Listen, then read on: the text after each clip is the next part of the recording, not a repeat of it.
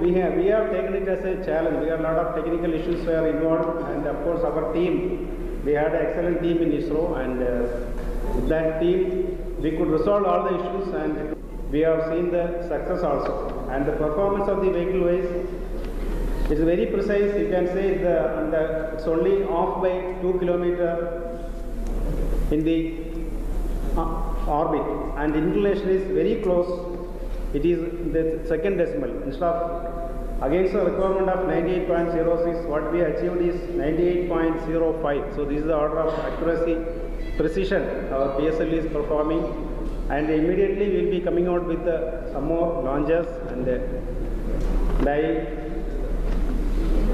take this opportunity to acknowledge the excellent contribution made by each and everyone, because as you know, thousands of engineers have been working behind it. I take this opportunity to acknowledge the excellent contribution made by each and every one of our team members to achieve this.